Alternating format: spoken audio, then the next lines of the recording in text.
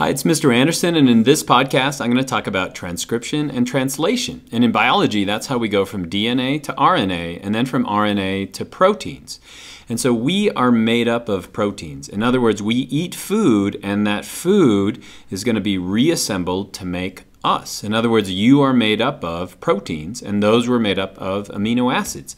And so just like when you start to cook pizza, and if you want to cook pizza, you're basically going to have to get all the ingredients together and then put those together in the right order to make a pizza. Same thing works inside you. The DNA is going to tell your body how to organize the amino acids into those proteins, and those are eventually going to make you. And so if we talk about that cooking analogy, basically the cookbook, if we're cooking in the kitchen, is going to contain a bunch of recipes to make a number of different foods. The chef is going to pull the right recipe out, or you could copy it down on a little index card, and then you bring it to the kitchen where you take all these ingredients and then you put them together correctly to make pizza. And so if we switch to the next slide, what's been replaced in our kitchen? Well, the cookbook is going to be like the DNA. It sits in the nucleus, it's protected. The chef has been replaced by a number of different ribosomes. The recipe is now messenger RNA. And if I were to do this accurately, I should have hundreds and hundreds of different index cards. One copy of the DNA in a cell, but hundreds of copies of the messenger RNA. What are the ingredients then? Those are going to be the amino acids, and we're going to put those together in the correct order, and then we're going to make a protein, and that protein makes you. This process that I'm describing is called the Central Dogma. And the Central Dogma was developed by this man, Francis Crick. So after Watson and Crick came up with the structure of DNA, he spent years working out how this actually works. And so the process he called Central Dogma. Basically what we do is we take the DNA. DNA is going to have sections of it, which are called a gene, and the gene is going to code for a specific protein. And so basically we'll copy down that gene into messenger RNA, and that process is called transcription. Transcription is going to take place in the nucleus, and so all of this up here is going to take place in the nucleus, and this down here is going to take out in the cytoplasm. And I'm talking about eukaryotic cells like you. So basically we'll copy down that gene into messenger RNA.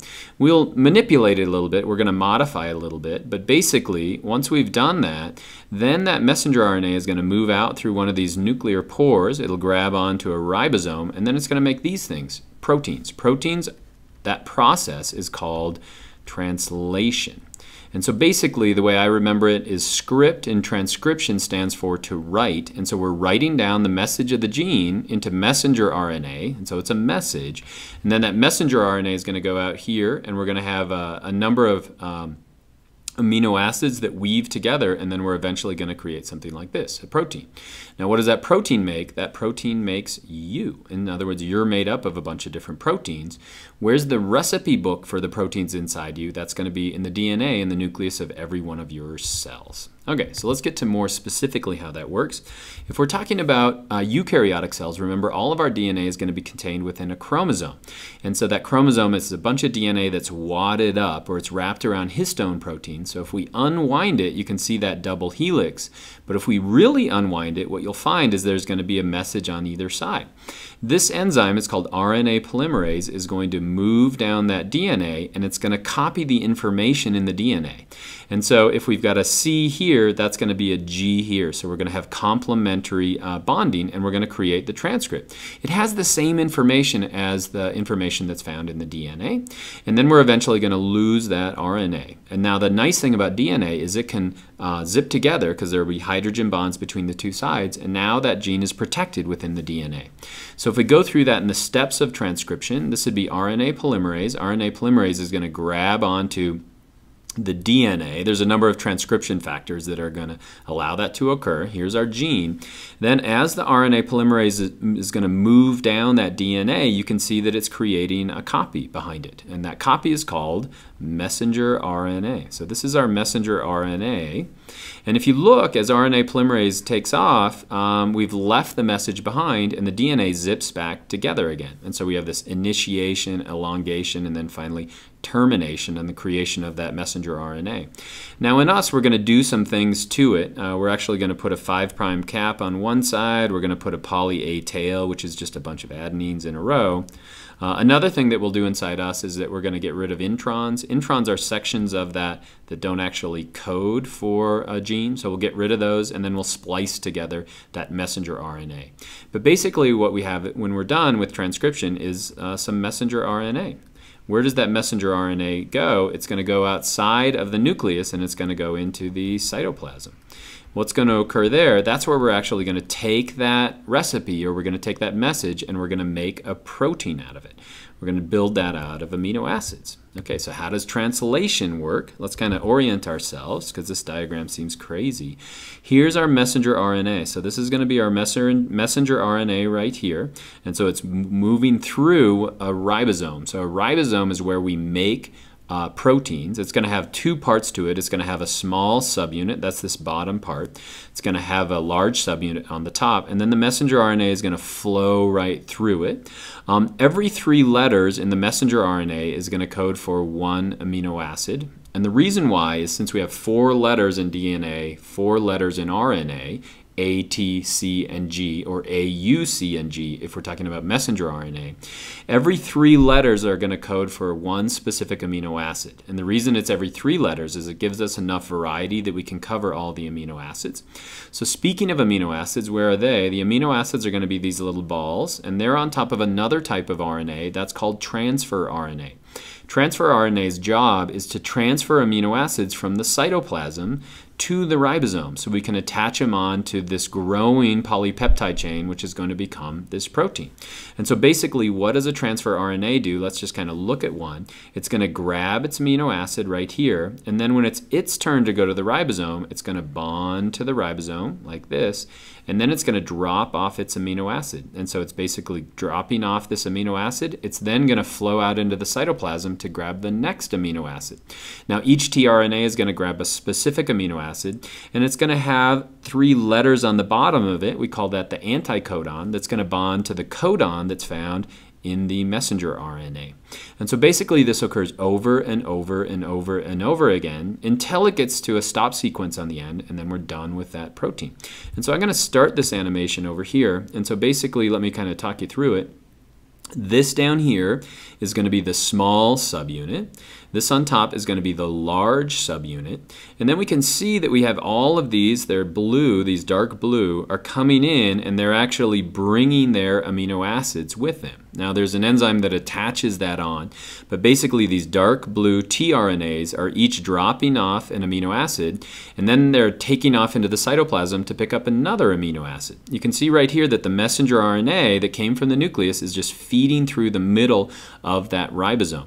And it's a site where we can actually have the tRNA come in. Now if we watch this animation here, this is a ribosome that's bound to the endoplasmic reticulum, and so it's going to attach to the endoplasmic reticulum, and that growing protein that was growing inside that large subunit is actually going to grow into the middle of this endoplasmic reticulum, and so we can modify it or do things with it.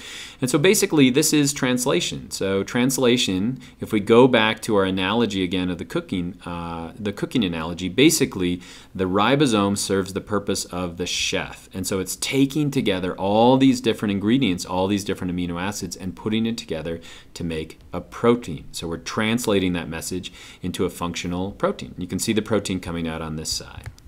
Okay, what I'm going to try to do here is actually decode a gene. So we've got gene found within this stretch of DNA. So this is a double helix, so we have complementary strands.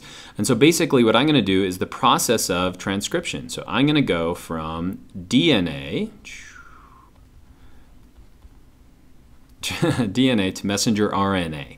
And then I'm going to try to translate that message, and I'm going to go from messenger RNA, or through the process of translation, I'm going to go to the amino acids found in the protein. Okay, so basically I'm going to play the role in this first line of RNA polymerase. So in the cytoplasm, RNA polymerase is going to look what's at the DNA, and it's going to put a complementary RNA. So in the DNA, A goes to T, but when that unwinds, the T will actually go to A in the messenger RNA. T goes to A goes to U. Remember, we only have uracil in messenger RNA. G goes to C goes to G. And so if I just keep going, this right here would be an A and a C and a G, and this is going to be a G and an A and a G, and this is going to be a C and an A and an A, and then this is going to be a U and an A and an A. And so every 3 letters in this messenger RNA is going to be what we call a codon, because it codes for a specific amino acid. Now if we want to do the actual translation and figure out what amino acids are created, well, I can't do this from memory. I have to use one of these standard genetic code decoders. Some of them will be circular, some of them will be like this, but basically what you do is you look at the codon in the messenger RNA, so AUG, and then I just find that down here. So here's AUG right here, so that's going to be methionine. So methionine is going to be the first amino acid.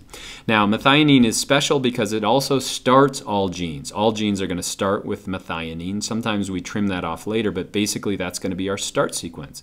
Let's go to the next one, ACG. So I find ACG. This is threonine, so that's going to be like this. If we go to the next one, it's GAG. So GAG, that's glutamic acid, so that's going to be GLU. If we go to the next one, it's CAA. So let's find that. CAA, that's glutamine, so that's going to be GLN. And then our last one is going to be UAA. So when I find that, you can see it's right here, UAA. That's going to be a stop sequence. And what does that mean?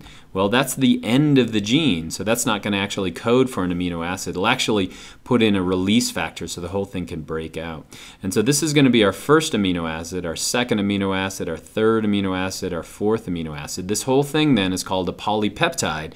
And again, it would fold into a specific protein to do a specific job. Now, most of them are going to be much longer than this, but what I've shown you is how DNA becomes messenger RNA, amino acids will eventually form proteins, and now that whole thing is eventually going to make you, because you're made up of proteins. And so that's transcription, that's translation, and I hope that's helpful.